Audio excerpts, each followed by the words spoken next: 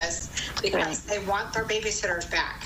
Right. And new at 6, these Oakley school board members were caught bashing parents on a Zoom broadcast. Now the district is working to figure out how to fill their empty seats. KPIX5's Wilson Walker live in Oakley with the meeting happening right now. Wilson?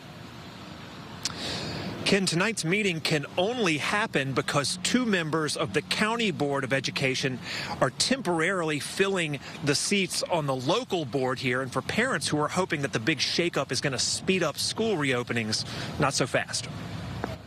Yeah, you know, unfortunately, you got to be careful what you wish for. And when the board left, all of that board work kind of got set aside.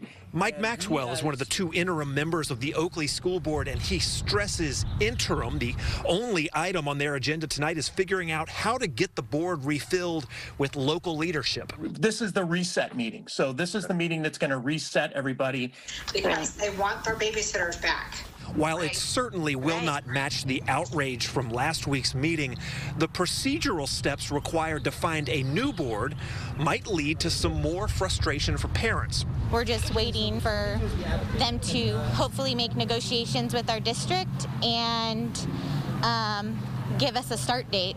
That hope or expectation even that the board's resignation will accelerate a return to the classroom might be optimistic. The community got what they wanted. However, it slowed the process down a little bit. They had a very little bit of traction going, and now that's all gone. We basically have to start over.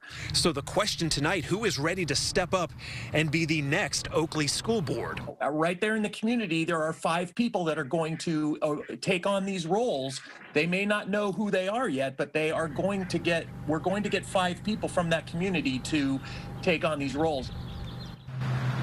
All right, now Maxwell says he is personally supportive of getting kids back into classrooms, but he also says he cannot make that decision on his own for the local district as a temporary trustee of that seat. So if classrooms are going to reopen here in Oakley, it is going to take a new locally derived school board to make it happen, and no one is sure when that will happen. We are live here in Oakley. Wilson Walker, KPIX5.